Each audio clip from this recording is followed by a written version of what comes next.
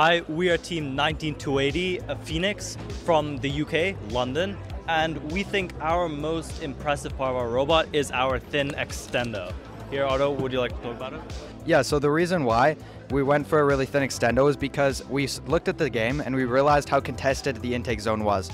We realized to be able to be competitive, we needed to be able to intake with a super thin intake system so that we could slot our intake into places where other teams couldn't with wide extendos. So the way we did this was packaging the Masumis incredibly thin. We packaged them in one of the most thin ways you possibly could, and also our intake and motor system we packaged very thin. So Sebastian's just going to talk about the intake itself.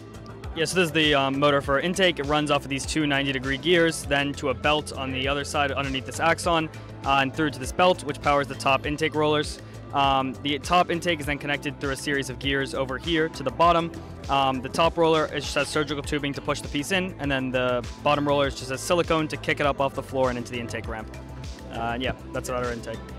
AndyMark provides superior service with the reliability that teams expect. From mechanical and electrical products to tools and hardware, head on over to andymark.com for your one-stop shop of high quality and affordable solutions.